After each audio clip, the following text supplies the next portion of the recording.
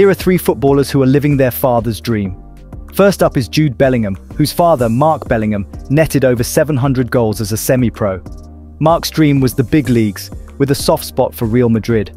Fast forward to today, and Jude isn't just pro, he's playing in the spotlight for none other than Real Madrid. Imagine the pride. Next, we've got Erling Haaland, a striking sensation.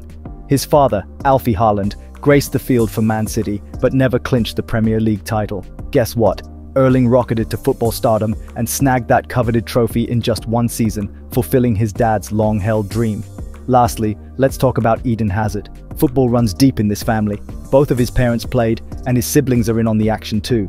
But here's the kicker. His parents hung up their cleats early, pouring everything into their kids' football futures. Now, they revel in the thrill as their sons dominate the field, achieving a family legacy.